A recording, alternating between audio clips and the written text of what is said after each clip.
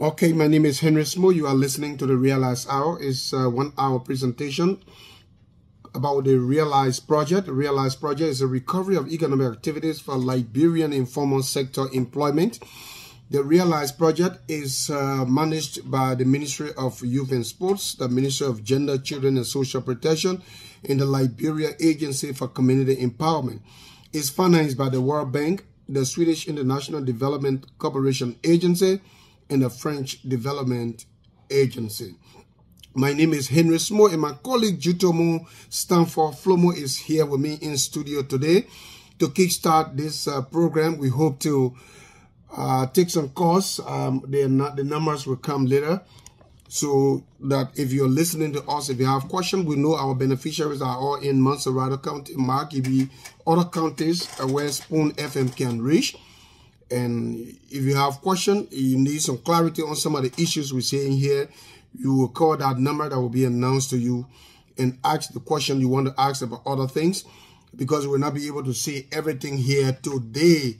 The next time we come, we'll be dealing with some specific components. We'll not be going on all the components. So today we are dedicating this maiden edition of the program to an overview of the project. We want you to call it in the next 5 minutes, so we'll be announcing the number to you. But Juto, you talk about two other components. You talk about the first and second components. We know component 3 and 4 are not operational, so we want to talk about component 5. I know you serve as acting coordinator for some time before the project will hire an agriculture officer. So you are a walking encyclopedia of component 5 of the project. Would you like to talk something about component 5? Yeah, sure, Henry. Okay. And it's good to see your support too on that component was very, very massive.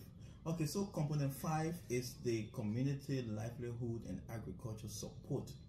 That component is specifically targeting rural counties, especially counties with history of agricultural activities and doing very well, because in fact there is a history that preceded this component and going to those particular counties, because there used to be a project that was implemented before, the Youth Opportunity Project. It was into agriculture too, and most of those counties performed very well under the past project. So the community livelihood and agriculture support component is a component that has two separate activities. One is the livelihood component, or the livelihood side of it, wherein we support local farmers. Okay. And then the other one is the community development support side of it, wherein we support communities. The livelihood and agriculture support, we go into the county, right? So from the beginning, we have identified all of the counties that will benefit. And under this component, there are 8 counties that will benefit, right?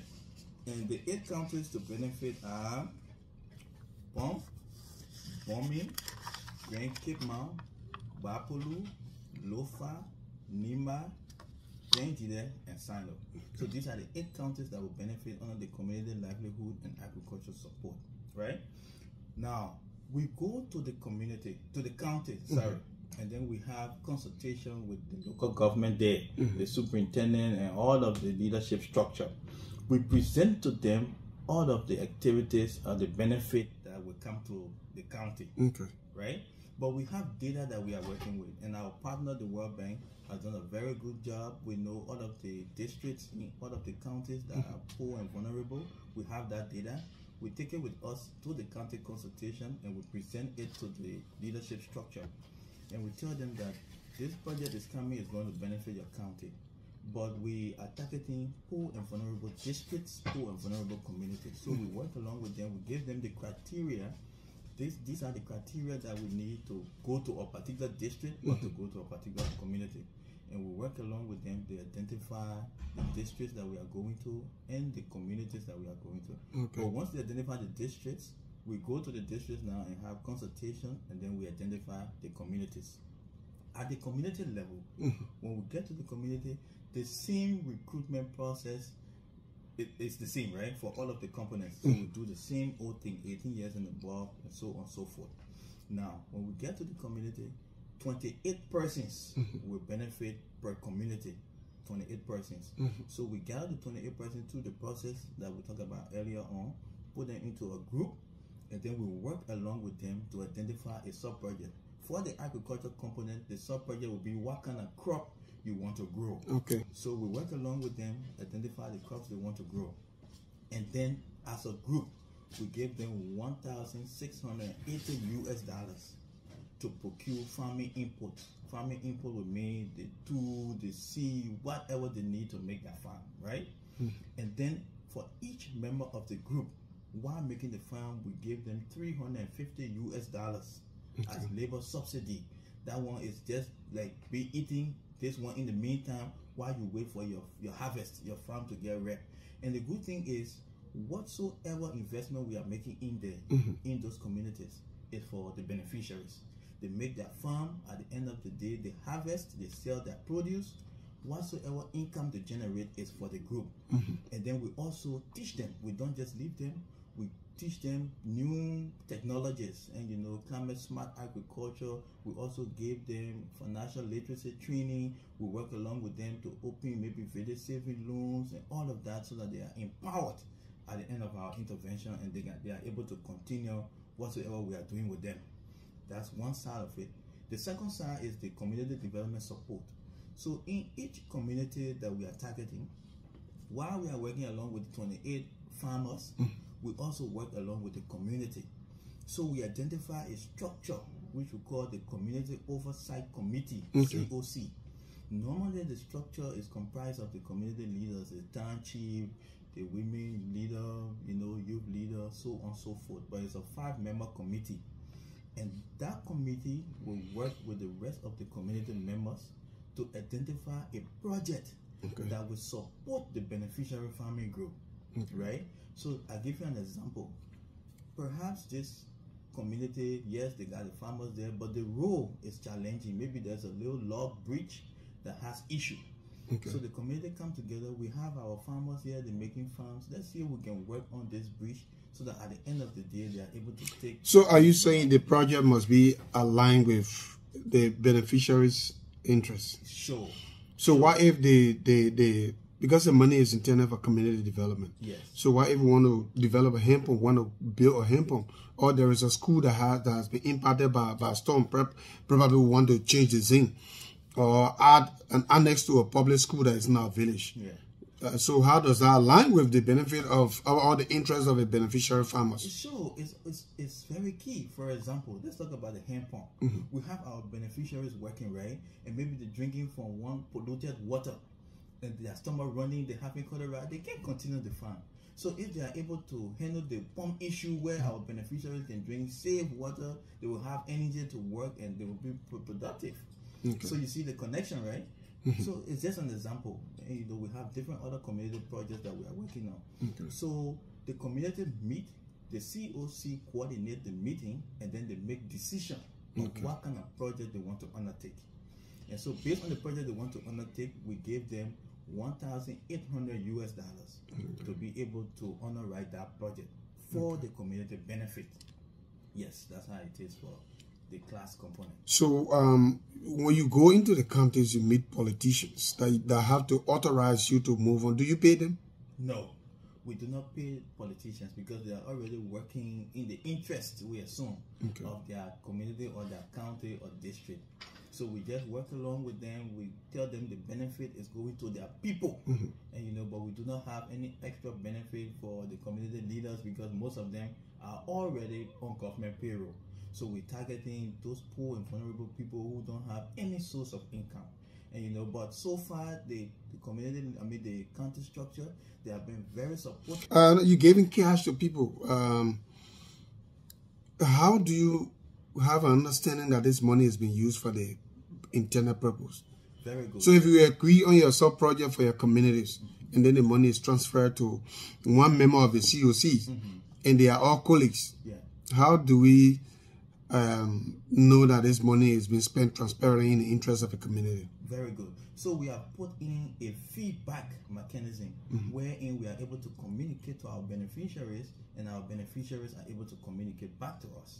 So we have a grievance redress mechanism in place, and we have a toll-free number where anybody can call free of charge. We pay for it. Okay. We pay for it. And the number is 3344. So when we get into the community, doing our engagement meeting with the community leadership and the rest of the community members, we are very key in our discussion. We make them to understand that, hey, you have this opportunity that in case you see anything going wrong, you can report whosoever by calling 3344. We do not even stop there. We have pictorials, we have posters that we put all in the community. We sensitize the citizens. We tell them, in case you have a problem, call 3344, report it. Nobody is going to hold you accountable, and they actually feed back to us. So, but the thing is, the 5-member committee, right? They received the $1,800. Yes. They decided to spend $1,200, and about $600 they divided and bring receipts that appear general. How do you know? How do you feel that the community is being cheated? How do you know that this community is being cheated? That's what I'm talking about. Except somebody brings a complaint, you will not know. So you don't have a mechanism to determine that this money was actually not spent for this item, do you?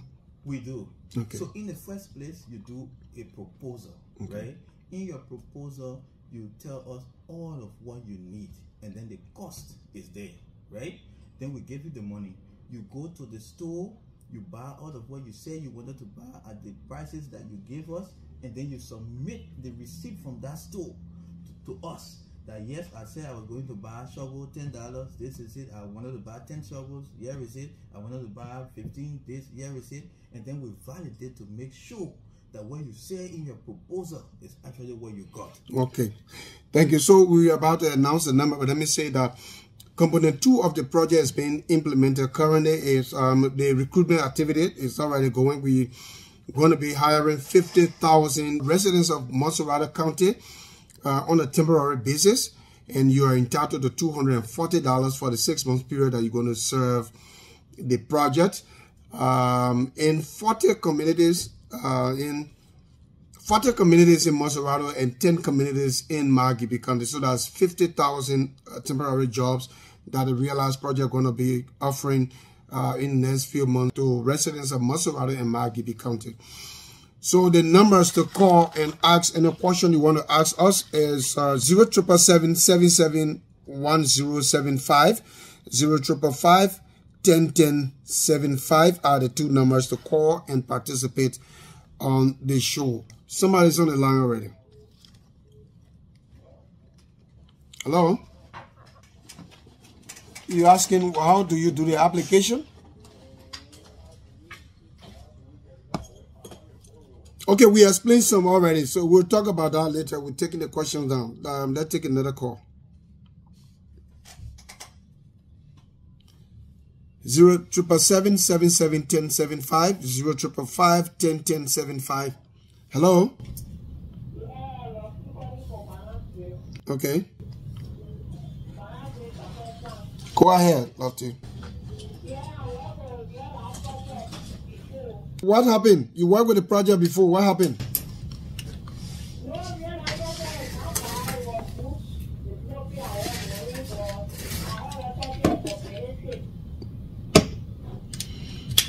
Okay, but the benefit that you went, which of the company you benefited from? You participated on?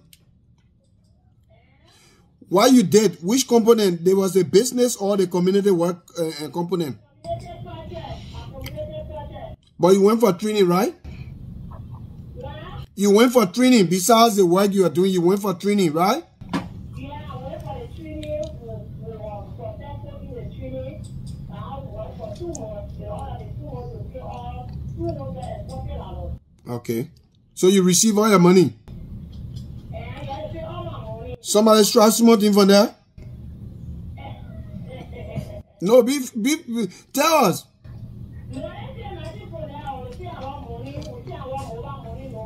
Okay. Okay, so that's the benefit we're talking about. Yeah? Thank you.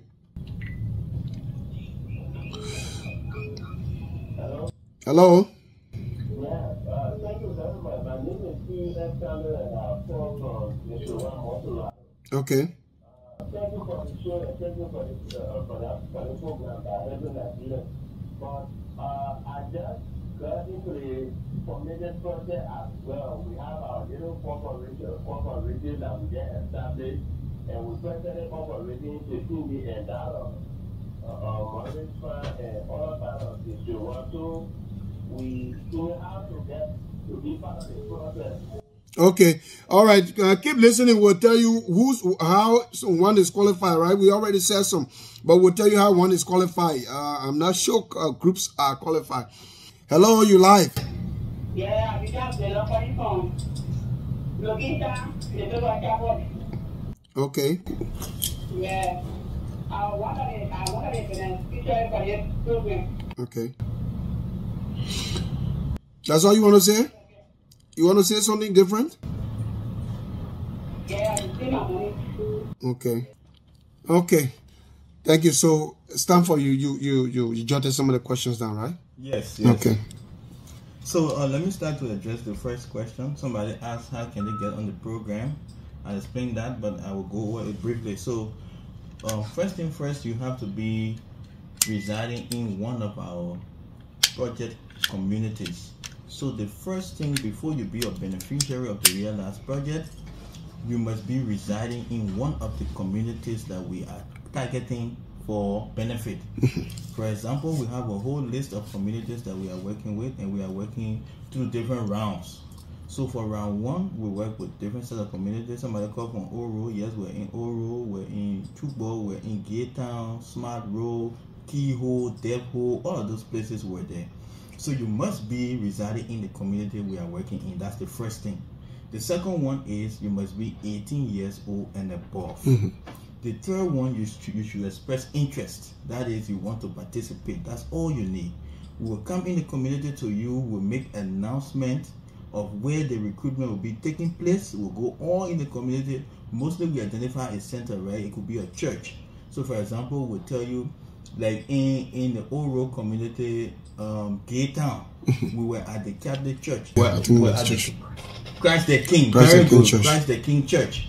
So in the Oro Gaytown area, we're at Christ the King Church, and we made the announcement all in the community, come to Christ the King. And Christ the King is a very popular church in the Gaytown community.